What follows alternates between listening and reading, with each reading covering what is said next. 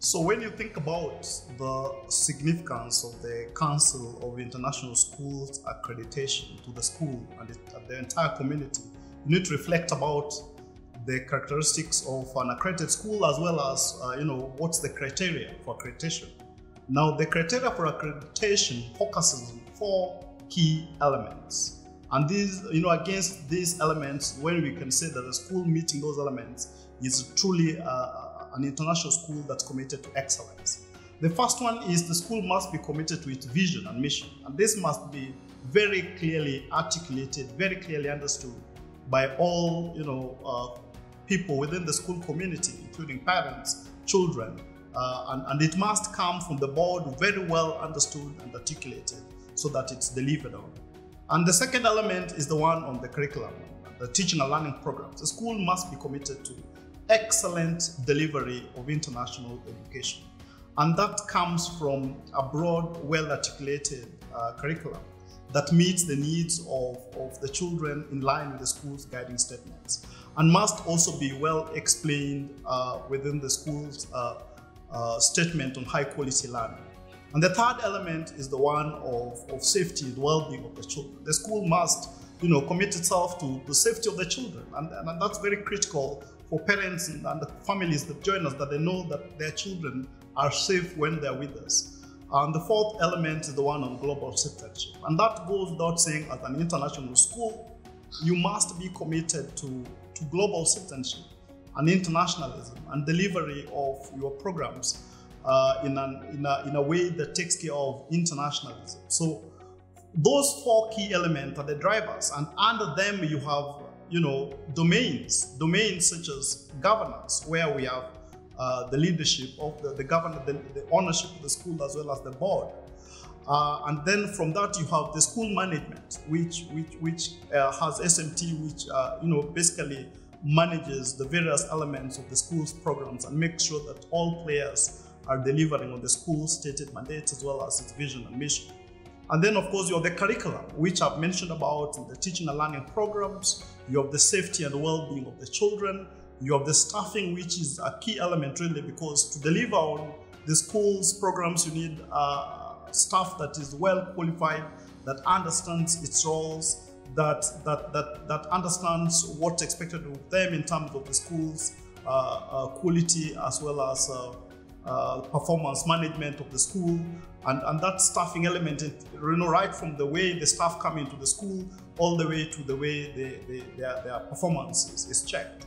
And then, of course, you have partnerships, which are critical. The school, for example, cherishes its partnerships with the various churches, and all these must contribute really to the delivery of the school's programs. So for an accredited school, you want to make sure that you deliver in a wholesome way to all these key elements and expectations. And CIS checks keenly throughout the 5-year cycle that there is continuous improvement in terms of the delivery on the standards that are stated under those domains. So that's really, really critical. And for a parent, you want to know that your child goes to a school that's committed to excellence in terms of international education.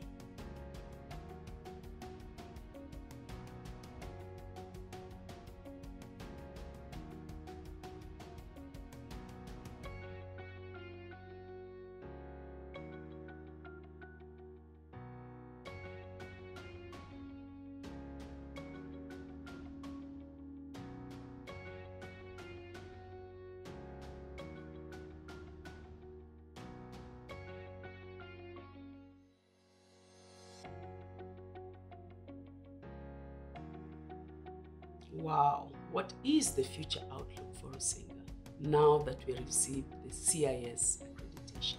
I can tell you it's really bright and exciting. We have a very clear path now to follow through in the next 5 years as we seek the second accreditation. And on this path, we have pillars that align very well with our strategic plan. When I think about our teaching and learning, and now we have a quality statement for teaching and learning. So innovative ways, more enhanced innovative ways of teaching and learning. When I think of our facilities, and now that we have a master plan, a phase 1, a phase 2, a phase 3, that in the 5 years down the line, as we seek the next accreditation, that there are certain things that will need to be in place, and we continue enhancing a 21st century look in our facilities and environment. When I think of the next 5 years, what's the outlook for Rusinga? I think of the people and enhancing our capabilities and our talents, how we can do what we do even better. Because when I think about the e-pedagogies, when I think about the virtual school, new areas that we are going to be exploring to give many more children a chance to learn in the way they learn best, I think these are wonderful possibilities.